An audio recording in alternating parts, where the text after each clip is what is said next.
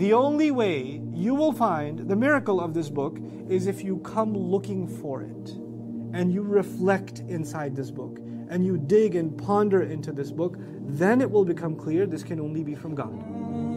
If you give it a shallow look, it will give you nothing. If you decide to dive in deep, I had a friend in college who was born in a Muslim family, but they're not very religious family. They sent him to college. He decided to do a bachelor's in philosophy. What happens after a bachelor's in philosophy? Your iman has a janazah. Inna lillahi wa inna ilayhi raji'un. So he's completely gone off the deep end. He's an agnost. He's a skeptic.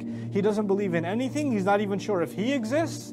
You know, he's one of those guys. He's out there floating in space. And then he was challenged to ponder on the Quran. Just ponder over the Quran. And so he did. He brought all of his philosophical questions, all of his, from every ism you can think of, he brought to the Quran. And he just studied it for a couple of years. He just studied the Quran, asking it questions, hoping he can find something that can finally, philosophy can crush this book. But he kept getting defeated by this book. And you know, people that study philosophy love to debate. So when they lose a debate, they get really ticked off. Their ego is hurt.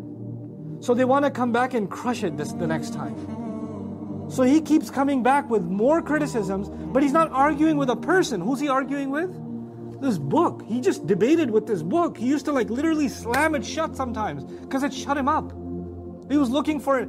I bet you it doesn't have an answer for this. And he reads it. Oh, it's there again. I gotta find something else. And he would go back and forth, angry with this book. And 2 years later, he told me himself, I wrestled this book and it pinned me down. And I came to this deen. Yeah, I know. It pinned me down. This is la rayba fi. But it doesn't give itself for free. He could have been a philosophy student, read a translation of the Quran and say, nothing here, and move on. But if you decide to ponder, why am I saying ponder? That's not something I came up with. That's something Allah's own claim. أَفَلَا يَتَدَبَّرُونَ الْقُرْآنَ وَلَوْ كَانَ مِنْ عِنْدِ غَيْرِ اللَّهِ لَوَجَدُوا فِيهِ اخْتِلَافًا كَثِيرًا. Don't they then reflect on the Quran?